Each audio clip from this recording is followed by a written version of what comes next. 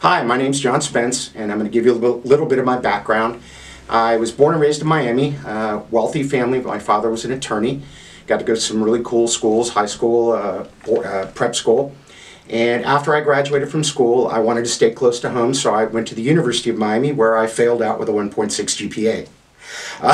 So after that, I came to Gainesville, Florida, where I live now, and I applied at the University of Florida, where they literally laughed at me and said, "We don't take people like you."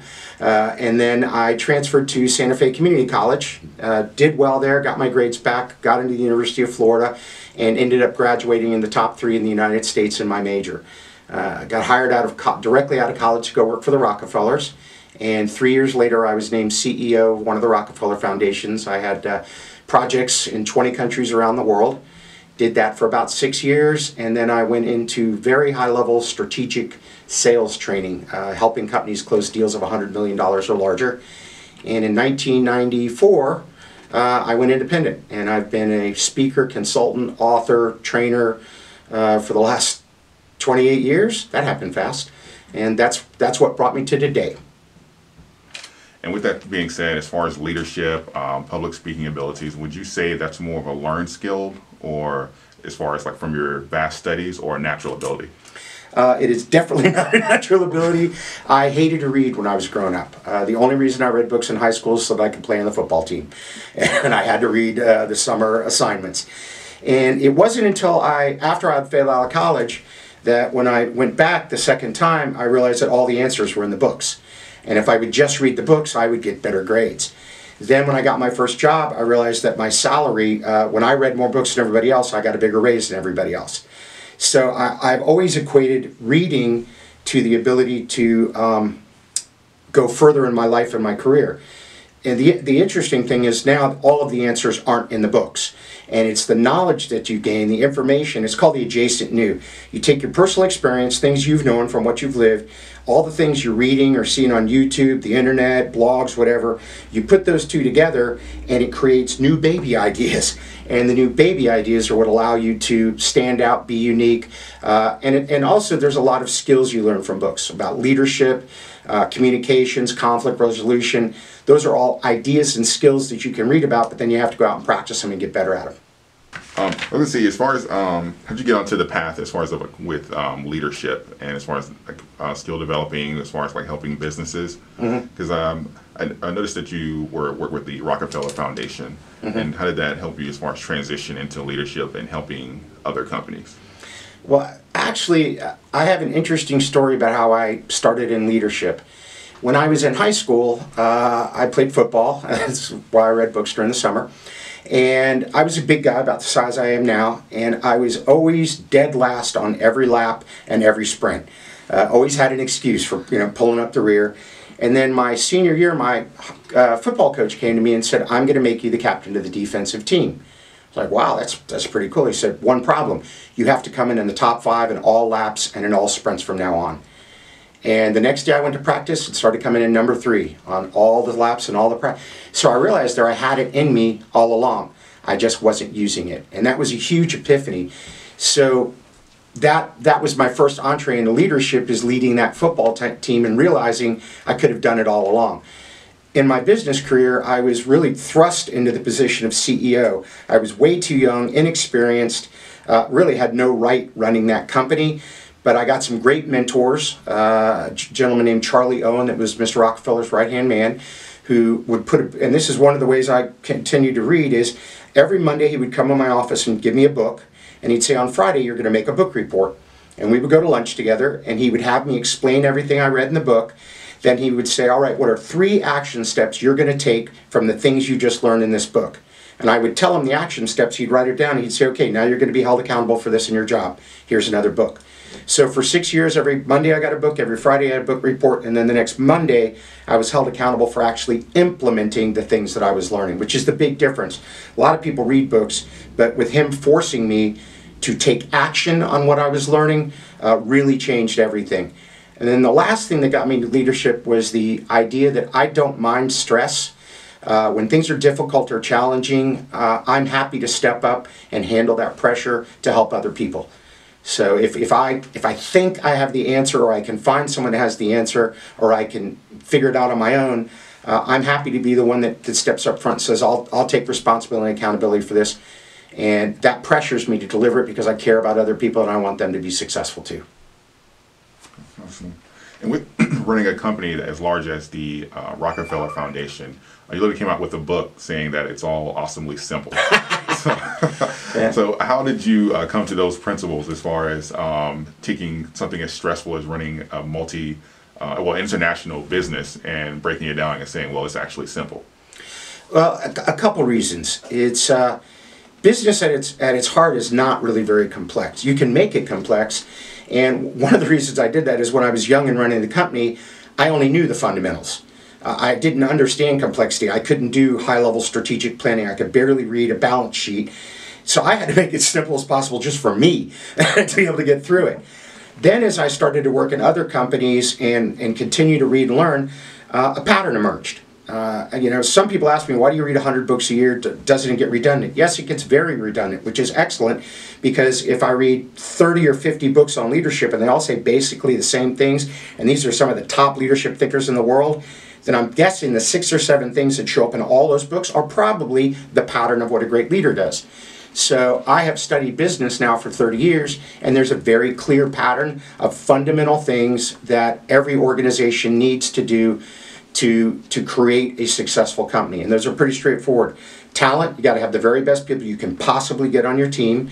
Then it's culture, you got to have a winning culture of people that love what they do, they're highly engaged, they want to do great work. Then you have to have extreme customer focus. The customer pays all the bills, so I need to understand them deeply and deliver value to them. And then all of that is multiplied by disciplined execution. Very much like what my mentor said, is the ideas are nice, but you got to be able to execute them. Lots of businesses have wonderful people, great culture, nice ideas, but unless you can execute consistently in the marketplace, you can't build a successful company. So there's 4 fundamental things that every business needs to do to create and sustain success. As far as the last question, what that leads me into as far as executing and having vision. As far as like a young entrepreneur starting to build a company or looking to expand, what would your advice be as far as for executing his vision and including other people in and getting them to align? Well, I get to coach a lot of entrepreneurs. I serve as executive in residence at a couple of universities. And I'll give you a couple ideas around this. The first one is when you're building a company, and Jim Collins, who's a very, very famous leadership and management thinker, came up with the idea of the 3 circles.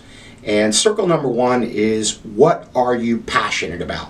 What do you love? What keeps you up at night? What makes you jump out of bed and run to in the morning that you're so excited to do it? So passion. Circle number 2 is that you're really good at too. You can be passionate about something that you're not good at. So you've got to have passion and skills. Those 2 go. And then the third one, the last circle, so we got circle 1, circle 2, circle 3, where overlap is success. The bottom one is it has a strong economic driver that people in the marketplace want to pay for it. And I meet a lot of entrepreneurs that have the first 2. They're passionate about something they're really good at, but unfortunately no one wants to pay for it. And you can't build a business on that. So how do you bring that vision? You've got to have a real clear idea of the value you're bringing to the marketplace, and there's clear phraseology on this. You have to have a vivid, compelling, and well-communicated vision and strategy for growth. So that's how you attract talent to your team, by this exciting, compelling vision of what you want to build and a clear strategy, a game plan to get there, so they have confidence that you can actually achieve it. The other thing for entrepreneurs, and I've owned or been the CEO of 8 companies in my entire career, is it's hard. It's really hard. There's going to be nights you're up late, weekends you're up early, working weekends. And once you start to run companies, you realize it's not just you, that you're responsible for all the people that work there. I don't have kids, but when I used to run large companies, I worried about all the people I had to put through college. Because I knew that their family was depending on me to run the organization well, so they could pay their mortgage, they could send their kids to school, and that's a lot of stress, and not everybody can handle that level of stress. As far as like within these social media age, as far as young entrepreneurs like via Instagram, social media, are looking to build their personal brand and branch out, what would be some advice you would have as far as building a personal brand, or say, but not specifically around a company? Okay, actually building a brand or a strategy for a successful company and your own personal brand is very similar. And you're going to hear some phraseology over and over again in these interviews. Is first thing you do is you've got to bring something really unique and exciting and compelling in your personal brand. What do you do that's interesting, that other people aren't doing it? You do it in a way that other people haven't thought of doing it. So it's got to be unique and compelling, whatever your brand is. Number two, it's got to be highly valued in the marketplace. You can have a great brand, but if nobody sees it as a brand to invest in, and that's internally in your company. If you work for somebody else, you've got a personal brand inside of that company. If you're an entrepreneur, you've got a personal brand as well as your company. And oftentimes, your brand becomes the company's brand. You become the company's brand. You're the face of the company. So it's got to be unique and compelling. It's got to be something that people are willing to pay for. The third one, it's got to be difficult, if not impossible, to copy. Difficult, if not impossible, to copy. I'll use myself as an example. I've been reading 120 business books a year for 30 years. You could read 3,000 or 4,000 books to catch up with me, but it would be difficult. Not impossible, but very difficult. And then when I look at my background, Rockefeller, this, that, and the other, couple awards, blah, blah, blah. Again, almost impossible to copy. So my personal brand, by the way, my personal brand is making the very complex awesomely simple. Worldwide, that's what people know me for, is I take complex ideas and make them very simple. And then the last step is you got to be able to deliver it. So you've got to be able to do what you say you do. So it's got to be unique and compelling. People want to pay for it. It's difficult, if not impossible, to copy, and you can actually deliver the brand promise. Company built that way, personal strategy and personal brand built that way. And if you can meet those four criteria, you have built a very powerful personal brand. Okay, so how do you feel that leadership has changed since the over the previous 30 years that you've been involved with the business? Yeah, I entered the workforce in 1989, and when my boss said jump, it was how high, sir. It was all command and control, do as I say, not as I do. They call that Theory X leadership. Basically, it's militaristic. People just tell you what to do. Then, several years later, it swung to leadership by spreadsheet, by numbers. And that's when the boss would come out and say, we need to reduce headcount, which means go fire a bunch of people. And it was just, everything was numbers and spreadsheets, not people and information. Then now it's swung back to the middle in what's called servant leadership. And servant leadership flips the normal leadership pyramid of the leader at the top and all the people at the bottom on its head, where it's all the people at the top and the leader at the bottom serving them. And basically, in this way, it's not the leader telling you what to do, it's the leader saying, what can I do for you? And there's three key skills I believe that you need to be successful as a servant leader going forward. The first one's IQ, competence. You got to be good at what you do. And you can increase your IQ. Many people said can't. You can. It can also decrease, so go either way. The next one is EQ. That's your emotional quotient. And that's your ability to make a genuine connection with other people. It's sort of like self-awareness and empathy put together. Another word I use there is concern. And then the last one, which is brand new, is AQ, which is your adaptability quotient. In the sort of world we live in now that's fast changing, technology, things are going a zillion miles an hour, the leader of the future is going to need to be adaptable, agile, move quick, discard old ideas, pick up new ideas, and not just like embrace change or revel in change, but drive change. As I like to say, be a change ninja. So those are the things that I see that are going to be necessary as leadership continues to change as we move forward. As far as developing, because I noticed that you speak really well, and it's even now I haven't seen you like stumble over words or anything. As far as developing the skill set, as far as for public speaking, were there like activities you've done, or was that something you've studied as far as via reading? Like, how did you develop your public speaking ability? Well, first of all, I've been doing public speaking now as a profession for about 28 years. Largest audience I've ever talked to was 18,000 people. But I gave a talk the other night for 12 people, and I was just as nervous and scared giving a talk for 12 people as I am for 12,000. So as long as you are still nervous, you still care. I think the minute you, whatever, is probably the minute you should stop doing that. When I was younger, I did get sent to the Dale Carnegie training course by my dad to help me understand how to interact with people a little bit more, and there was a lot of public speaking in that.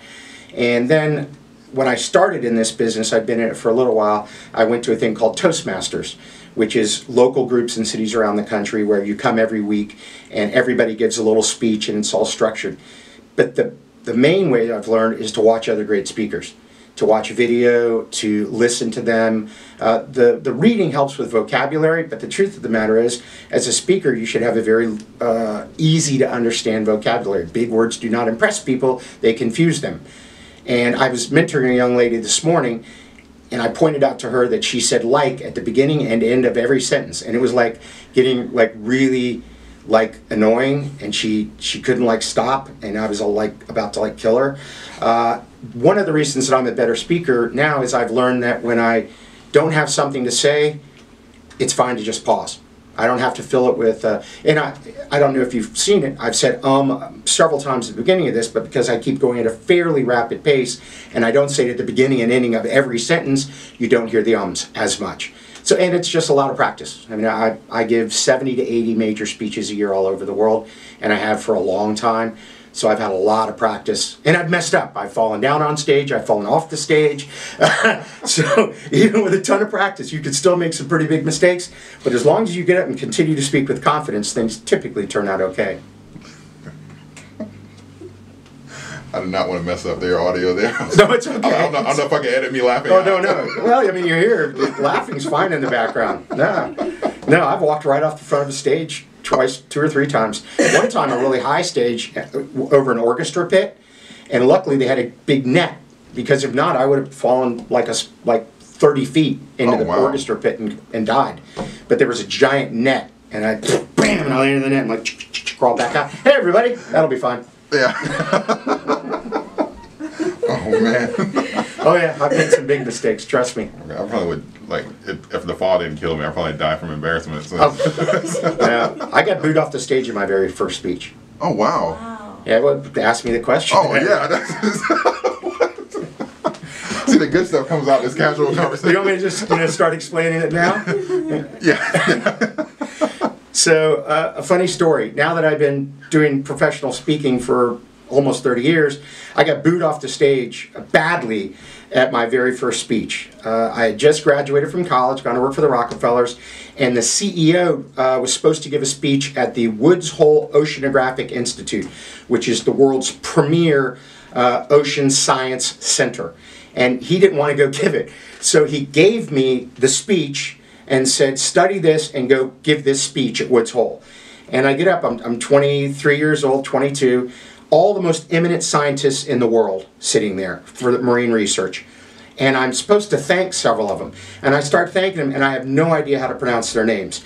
So I'm like, Bob Fruckenflocken, and Sue Schmoopenblop, or whatever. And I'm just totally messing up their names. And I'm about halfway through the speech, and they turn the microphone off. And I'm like, tap, tap, tap on the microphone. I go, must be some problem. The microphone went out here, and they went, no problem, you're done. And they booed me off the stage, literally booed me off the stage. But that night they took me out to dinner and said, whoever made you do that, go home and kill them. Because you were unprepared, that wasn't fair to you. We could tell you tried, and it isn't your fault. You're not ready to do this yet. So don't worry about it, you'll be fine. But whoever made you do this really put you in a bad position, and they were the one that made you fail.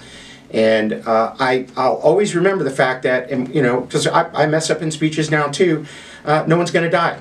It's not brain surgery, I'm talking. So I mess something up, I say the wrong thing, whatever. Most people don't catch it. They just don't realize, because in my head I know what I was supposed to say, but if I say something different, nobody in the audience knows that. And then B, if you just bomb, that's okay, you get up tomorrow and try again. You apologize to the audience. I had to do this 2 years ago. I had a brand new speech I'd never given before, and it was not good. It just didn't work out. And I had another talk the next day to the same group, and I came and apologized. I said, yesterday I wasted an hour of your lives. I'm very sorry. It was a brand new talk. I was practicing it or trying it on you guys. Didn't work. I promised to be better today. And they actually said the apology was the most powerful thing out of everything I was teaching, because of the vulnerability to stand up in front of 400 CEOs and say, I'm really, really sorry I didn't do a good job.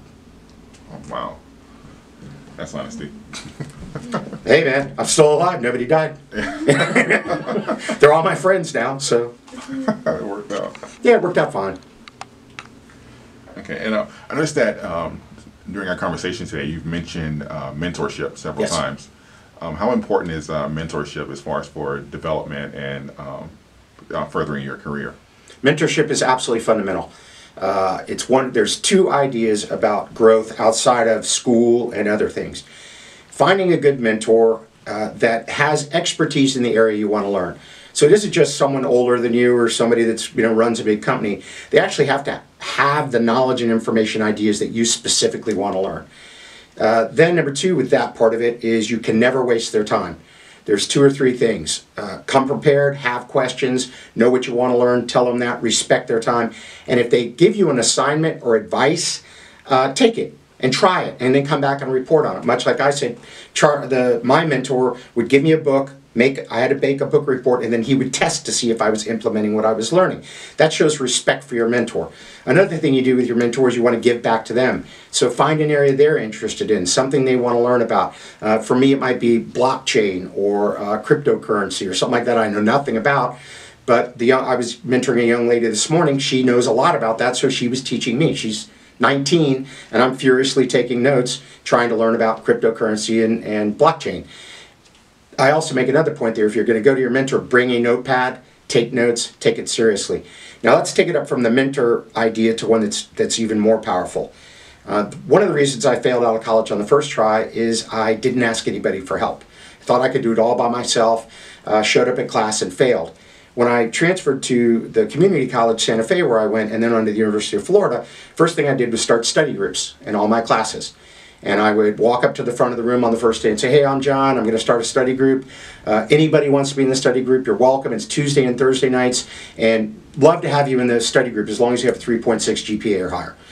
Now, nobody ever asked me my GPA because I started the damn group. But the idea there was I surrounded myself with really smart people, and it started big, and by the time I went to graduate, I had a study group of about six of us. College became really easy. I only had to do a fifth of the work. It was like, you read chapters 1 through 5, you read 6 through 10, you go visit the TA, I'll go get the notes from somebody that took the class last year. We divided it up, and we all, my last 2 years in college, set the curve in almost every class we were in.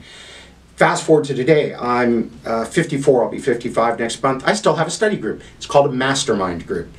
And the mastermind group is when you get some people in your community that are bright, sharp, smart, talented, high values, high integrity, and we get together about once every 45 days.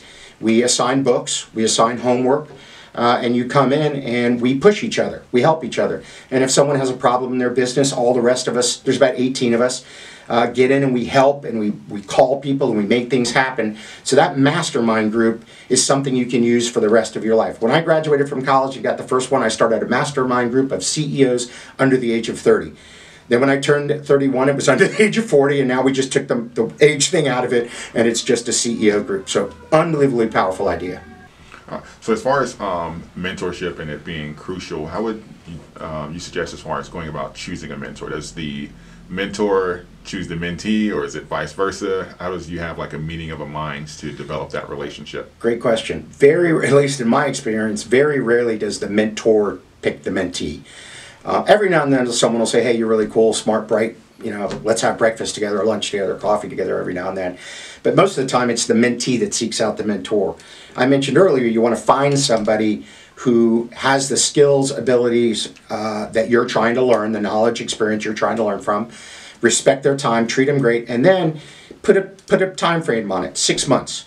And at 6 months, if you're still learning, ask them, can we go another 6 months? But when you've got to a point where you really feel like you've learned about as much as you can from that person, you say, I think I've got the main things that I asked you to teach me. I feel pretty good about it. Who are someone else you can introduce me to that you think might be able to help me? Or I'm really interested now in learning more about human resources or marketing. Do you know anyone in town that you think would be a great mentor for me in marketing? And every time you do that, you not only do you increase your network, but you get a direct introduction, referral from your mentor to one of their peers. Rarely does that person say no because their friend asked them to mentor you. So that's how you continue to get new mentors going forward. As far as for developing as far as content or your speech and preparation, what are your steps as far as for delivering and coming up with the useful information to deliver to your audience? There's a multiple level to this question as many of the other ones. In the early part of my career, I used other people's information. So I'd read and study and say, oh, according to Kouzes and Posner in their Great Book Leadership Challenge, here's the 4 things you do as a great leader. And then I would list their stuff. And about 8 or 10 years ago, this is after 20-something years doing this, I had a client, the client that I had to speak in front of, actually this was 22,000 people. They said, you can't use anybody else's information. Everything has to be from you. Everything has to be unique. And that was a huge turning point in my career because now I had to have an opinion. Up until then, it was me sharing other people's ideas and other people's data. So the way I do it now is I'll study and read and look, and I customize every single speech. Every time I give a speech, I look at the audience, what they're focused on, who they are, what industry they're in, and I change the speech to match their needs. So every single speech is one of a kind. It's built from elements I had before. So I'll read, study, look, I'll look at the industry, what the client wants, what outcome they want, and then I will start to piece together a story in my head. And I'm very visual, so I do it by starting with slide decks, and I'll move a slide here, add a new slide, move a slide from another thing until I start to see the framework of the story coming. And every speech has a general pattern. I'm going to tell you what I'm going to tell you. I tell you, then I tell you what I told you. That's basically the path it goes. So I just do that with slides. And it's really one of the funnest parts of my job. I love the creativity of building slide decks and stories in anticipation of being able to deliver really valuable information to the audience. So that's my methodology for going about creating a speech. So this is one of the questions we got via Facebook. I think discipline is important for obtaining success. How do you increase discipline in the beginning and maintain it throughout your career? I'm not going to agree with that. I don't think it's discipline that you discipline yourself to do something you don't want to do. If you love what you're doing, you don't need any discipline. For me, discipline comes in when you're making yourself do something you don't want to do or that you don't enjoy. Almost everybody I know that is very successful does it because they love doing what they're doing. They get up early, they stay up late, they work hard, they put in extra hours, they read, they study, they learn, they're curious, not because they're disciplined, but because they've made it their life. It's their craft, it's their profession. The outside things like going to the gym, diet, blah, blah, blah, that takes discipline. I know I've lost almost 100 pounds, and for the first year or two, it took massive discipline. Now it's just a lifestyle. It's changed. Still got some weight to lose, but we're in the right direction. But for the most part, around business, there's no such thing. You don't need discipline. You just need passion for something that people want to buy. As far as you've been doing entrepreneurship, business, speaking for over 30 years, what are some of the keys you would say as far as having longevity? Because with business, I believe the majority of them fail within the first 5 years. How do you overcome the cycles and push forward as far as having a long career, still remaining relevant, keeping the passion alive, like you were saying? What are some of my tips for that? To me, it's different between business and personal. Business is all about delivering value to the marketplace. As long as you continue to wow, delight, and excite your customers, and you stay close to them, and you give them something they want to pay for, you can continue to maintain a successful business as long as some management or leadership issue doesn't destroy it. From a personal standpoint, I think it's maintaining curiosity. You asked in the question, I've been doing this almost 30 years. I realize now that I'm probably the worst I've ever, not the worst, but I realize how little I know. The more I've done this, the more I realize that there's so much more I could learn, so much things I could do to get better, that I really feel like I'm sort of at the bottom of my career building it all the time instead of at the top of my career. So I think maintaining that idea of there's so much more, and not so much more as like more awards, more money. There's just so much more learning and so much more opportunity to help people. And the more I learn, the more I realize how much more I have to learn. Yeah, I wish to be a motivational speaker. I have worked in management for a little over 10 years, have a Bachelor of Science degrees. But I was looking as far as to building up my brand to become attractive enough to speak at colleges and Fortune 500 companies. What is your advice would be for me to become attractive enough to present in front of audiences? Okay, so I heard in the question, I want to become a motivational speaker. There are different types of speakers. I am not a motivational speaker. People do get excited at my talks. That's not my goal. I am an informational speaker. I deliver value and content. Speakers do different. Some are persuasive, some entertain, some motivate. So if you want to become a great motivational speaker, you have to have an amazing story. You got to have something you've done that people in the audience will go, wow, or have knowledge or information that people will get very excited about, motivated about. So the big thing is do you have some unique, compelling, exciting personal story? I climbed Mount Everest backwards, something like that. I died in a crash, but I'm here to tell you about it anyways. Something like that people go, that's amazing. And if you don't have that, or it isn't something that people aren't willing to pay for, I meet a lot of motivational speakers that have a real strong passion about something that happened in their life. Unfortunately, nobody else really cares. It's not that compelling. And I feel bad for them. I want to tell my story. Well, nobody really wants to hear it, or at least pay for it. You can go down and get it for free, but no one's going to pay you $5, $10, $20, $30,000 to tell your story because it's not very exciting. The other side of the coin, though, is that as an informational speaker, and you've got to have expertise. One is an exciting, unique story, or someone else's other stories you can tell to get people motivated. The other side of being a speaker is you've got to be what's called a thought leader. I hate that phrase, but someone that has unique information, ideas, research, data that will help the people in the audience perform better, make more money, run their company better, whatever it might be. And there's a big difference between those two types of speakers. Okay. I'm gonna say, what would be your fundamentals as far as for running a corporation and keeping your staff inspired? It's interesting you ask staff inspired, because when you look at the folks entering in the workforce now, millennials and soon Gen Z, they have a different motivation than people my age. I'm a boomer, and an X are the same ones. We were interested in having a good career, climbing the career ladder, staying at a company, retiring there, getting a promotion, getting a big title. When you look at the folks that are coming into the workforce now, they want to work for an organization that has a strong purpose. They want to know that they're making a difference in the world, that their company's, like putting a dent in the universe. Actually, younger folks today will, if they work for a company with really strong purpose, they actually will reduce the amount of money they need to get. The purpose is more important than pay. Another big thing that you have to help people understand the purpose of your company, and that will get them engaged and excited. So what do you do that if you shut down the company tomorrow, people would wake up the next day and go, where'd they go? I love that place. I love that company. They helped me so much. What is it about your company that does that? Sometimes what the company does is not particularly exciting. So what you do then is your company gets involved in some exciting charity. We are the biggest group that goes to the breast cancer walk every year. We work hard and we donate extra money and we volunteer at the Children's Hospital. So the company's not that exciting, but how we interact in the community and how we give back.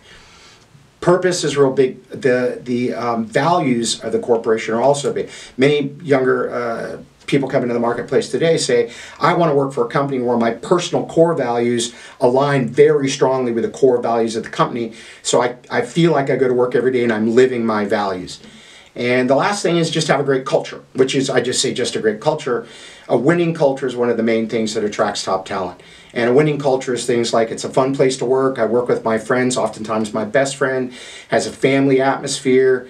I'm doing important, meaningful work. I take pride in the organization I work for. I get lots of praise and appreciation. When you build a culture like that, that keeps your employees motivated and engaged as well. Were you a good note taker in school? Yes. Was I a good note taker in school? Yes. I'm a visual learner, and so I have to see stuff to remember it. Years ago, I took a thing called the captain's exam to get my license as a boat captain. So that I could run, larger boats and ships and things like that. And it was a 1,000-question test, 1,000. And the way I learned it, I was taught to draw pictures, and then as I was learning the information, and then put information around the picture. So it was a diamond or a delta, and I would put all the stuff about how to operate a ship on the Mississippi Delta on that picture. Then they taught us before we take the test to take out our notes before we ever look at the test, draw all the pictures where you can remember the squares, the diamonds, the deltas, fill them all in, then turn it over, then open the test. And that way you don't get confused by a question, you already have the answer written down. So I'm a furious note taker. I am with my books, I journal. But for me especially, I have to have stuff written down because I can't remember it otherwise. I actually have a semi-photographic memory, and if I write it down or look at it or get the picture, if I'm trying to answer something, I can close my eyes and actually read the page in my mind from a book and then talk about it. So I'm very, very lucky to have that innate ability. Good, because I'm a visual learner too, as well. But if I'm just like, sometimes it's hard. And when I'm just taking like literature classes, it's hard to take notes. I agree. It be going so fast. I was like, okay, this is just script or scrap. And when someone asked me, "Oh, can I see your notes?" I was like, "You don't want to read my notes." Yeah, I go to a lot of conferences, and whenever I go to speak someplace, I will go listen to the other speakers to learn from them. And I have a couple of rules. If I get 50 pages into a book and I haven't underlined anything, I stop reading it. Just put it down, don't donate it, give it away. Because out of a 200-page book, if the author can't teach me something or give me something interesting in the first quarter of the book, I'm not going to waste my time reading the last 150 pages of the book. I'm the same way when I go see a speech or a conference. If in the first 15 minutes I haven't taken at least a half a page of notes, I close my book and I leave and go read a good book or do something else that's valuable. But I'm very, very disciplined at this of not wasting time on speeches or books or blogs or audiobooks or podcasts that out of the gate doesn't deliver something that's new and exciting and interesting and will help me learn. For someone who wants to get into the business, will you suggest or do you encourage someone who's young going to college for that into pursuing that, or self-taught is the best way to go? This is a really good question. I get this question a lot about, do I need to get my MBA? And my answer is always this: if the job you want requires you to have a degree or like an MBA, and you can't get that job without an MBA, then you have to go to school for an MBA, or you have to go to school. Or another reason to stay in school or to get an advanced degree is you get to study under someone who's very famous. So you get to become a protege of someone that's extremely famous in your industry. That way you have that connection to their network. Or the third one is the alumni. If you go to a very prestigious school, they have an amazing alumni network. That alumni network can help you for the rest of your life. I was mentioning earlier, chatting, that I have a degree in public relations, which is not particularly helpful for business. I never took a business class in college, not one. Everything I've learned about business has been either self-taught through reading or experience or through mentors and other people that have helped me. So if you don't need a college degree, or the information you get in college isn't going to dramatically help you with your career, I'm a big fan for go out and just start doing it. Just get a job in that industry or try to work for that person, and then be a voracious learner. I spend more time now studying than ever I did in college. And my studying, and you have to continue to study for the rest of your life. It isn't like get out of college and stop. It's get out of college and start. And it's got to be more and more and more, because you're the only one that drives your own learning. So you've got to be a lifelong learner.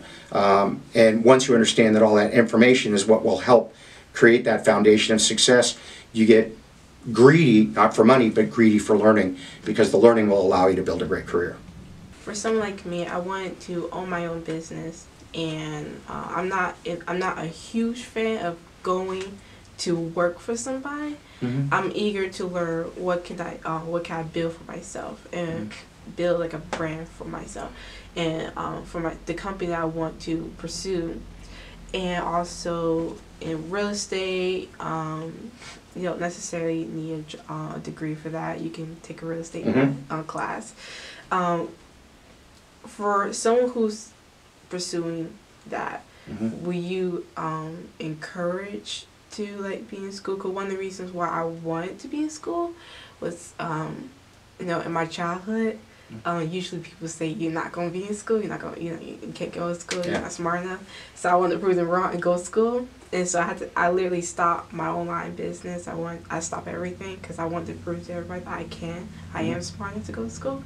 But now it's kind of like, okay, this is a waste of time because it's not helping me. here's what I will tell you. There's a couple of things you learn in school other than whatever the topic is. You learn critical thinking. You learn how to learn. Really, to me, all college, university is learning how to learn better. So you're picking up new skills around studying, reading, writing, things like that, better spoken communication. I think school's great, but if you can be successful in a career and there isn't anything really in a college that they can teach you to be better at that, I know that you're interested in jewelry. I don't know if they have a lot of classes on how to build and sell jewelry. So in that particular industry, I think though if you don't go to school, you need to have a good mentor. You need to have someone in the industry who's teaching you and helping you, takes her under their wing. In the real estate industry, find somebody who's been doing it for 20 years and get them to teach you, share ideas, help you grow. And the good ones will do that. You have to push yourself just as hard to learn on your own as you would in school, but you don't need a degree to be successful. I love school and I stayed in it and I think it's great, but there's a lot of people that are very, very successful without finishing their college degree, and there's a lot that are very successful with their college degree. When you were getting into the business, if there was some people that inspired you or the people that you was eager to learn from? Yeah, there were some people in my industry that I was eager to learn from. There were people that I really admired in the business world, a gentleman named Tom Peters. I really thought Seth Godin wrote some good stuff. I give you some names, which I've, since they've all become friends, which is really cool. The thing that really drove me was I have a very high level of self-competitiveness. So I was always not trying to prove anybody else wrong, but prove to myself that I could do better. And that was a big part of my inspiration, was I know I can do better than this. I know I can. And again, it's very important that I think I outline this, is my definition, most people's definition in America of success is money, fame, and power. That's nice, but that I know from being around people like that isn't really success. To me, my definition of success is when your self-concept and core values are in harmony with your daily actions and behaviors. In other words, you thought deeply about who you really want to be, what you want to achieve, what's important to you, and you've got very clear values and you live those every day. If you become rich, famous, and powerful, great, if that's really what you want. But if you never achieve that, but you put your head on your pillow every night and go, another awesome day, I'm so proud of the work I did, I really strove for excellence today and did a great job, to me, that is someone who's very highly successful.